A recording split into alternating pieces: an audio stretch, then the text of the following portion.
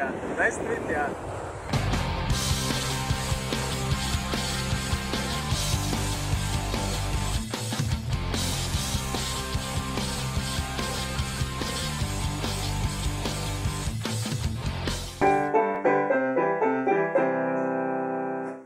The art of leadership is liberating people to do what is required of them in the most effective and novel way possible.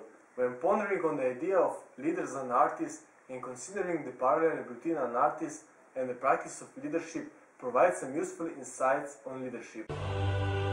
Artists have a keen awareness of their strengths, weaknesses, when and where they do their best work. They have spent time thinking about who they are, what they want to create, what style they will be using to express themselves, and how they will use their raw materials. As leaders, it would serve us well to do similar thinking around who we are, and understanding who we are is the foundation of all great leadership. Artists and leaders strive to express their vision and purpose. It's their driving passion and source of inspiration. Actually, leadership is an act of creation. The ability of leaders to clearly communicate who they are, what they stand for, and where they are going is a critical requirement for building trust and creating an environment that supports aligned action. For example, at the time when the idea of business blogging was brand new, IBM encouraged their employees to start company blogs. IBM leadership drafted a corporate blogging policy that encouraged employees to be themselves, speak in the first person, and respect the co-worker. The result? A marketing bonanza for IBM.